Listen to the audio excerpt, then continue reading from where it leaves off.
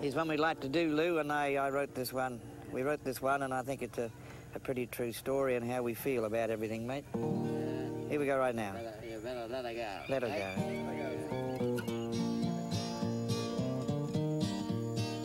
Is it right what they're telling me, old fella?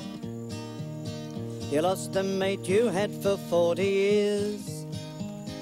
No way could you tell me how you feel, old fella. No way could I write you how I feel. So we'll just leave it there and talk about some other things.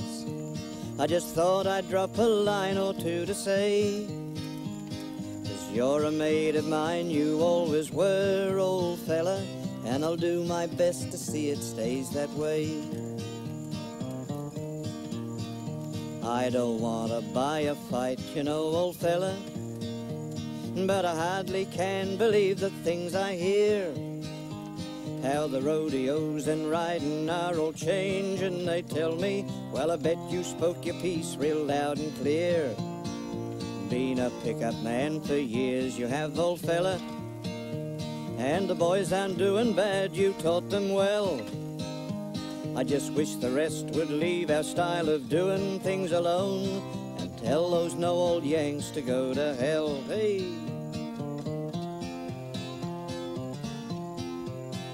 Well, it's pretty dry still down our way, old fella.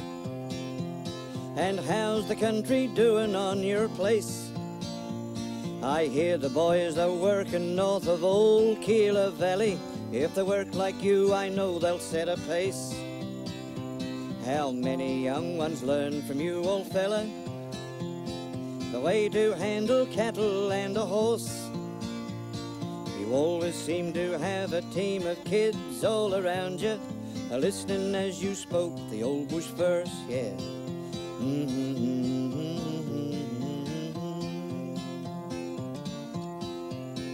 There's no money round the place these days, old fella.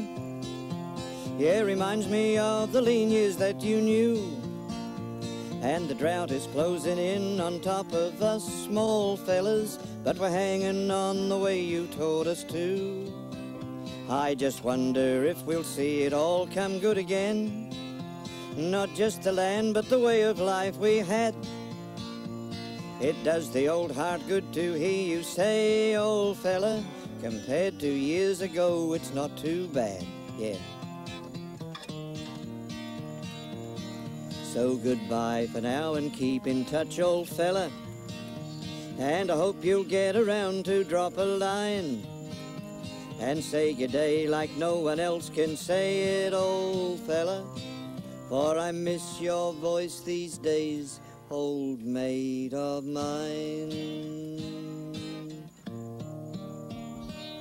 You old bastard.